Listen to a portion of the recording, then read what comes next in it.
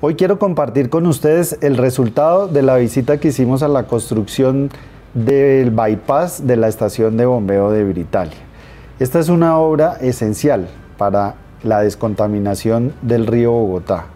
Es una obra que inicialmente se tenía proyectada para realizar en 11 meses, de marzo del 2018 a febrero del 2019. Hoy la obra se encuentra suspendida. No se ha logrado finalizar y todavía se están planteando prórrogas y adiciones para poder llegar a su buen fin.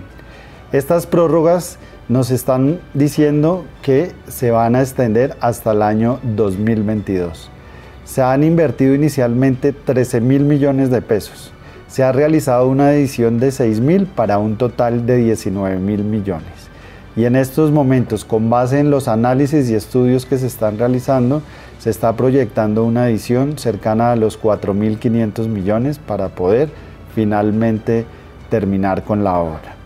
Esta es una obra, como ya lo habíamos comentado, de muy alto impacto, pero también el extenderla en el tiempo ha generado un perjuicio para la comunidad.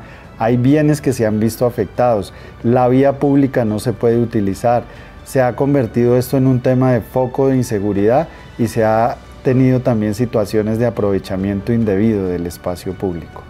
Desde acá hacemos un llamado a la ciudadanía para que por favor informen a la Contraloría de Bogotá qué obras se encuentran con estos niveles de atraso para nosotros poder realizar algunas intervenciones en el marco de nuestras funciones. Cada peso cuenta en el bienestar de los bogotanos.